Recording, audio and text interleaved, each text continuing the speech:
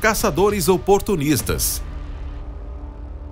Os pumas, também chamados de leões da montanha, normalmente caçam sozinhos do anoitecer ao amanhecer,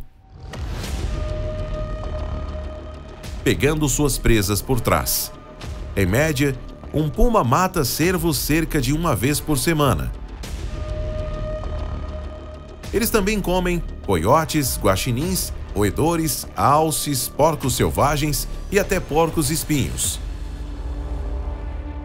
Os animais domésticos também podem ser uma refeição fácil para um puma.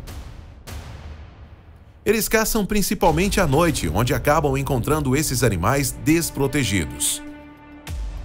A maioria dos animais de estimação, como ovelhas, cabras, gado e até mesmo galinhas, podem ser atacadas por esse predador felino.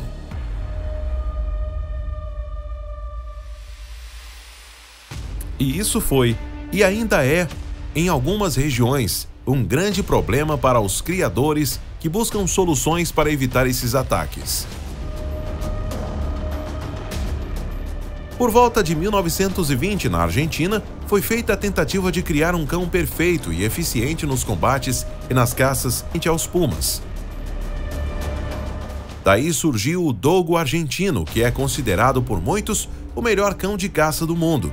Mas como esse cachorro ataca os pumas? Quando o Dogo Argentino cerca o puma, ele geralmente o encurrala em montanhas. O puma costuma fugir desses cães para lugares mais altos durante as caçadas.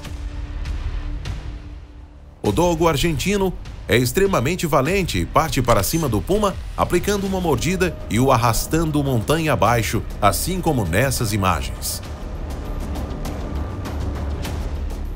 Quando são mais de um Dogo Argentino, sendo um puma ainda jovem, dificilmente ele consegue escapar, e até mesmo os adultos têm poucas chances. Mesmo o puma sendo um felino extremamente poderoso, é difícil sobreviver ao ataque de cães tão poderosos como é o Dogo Argentino.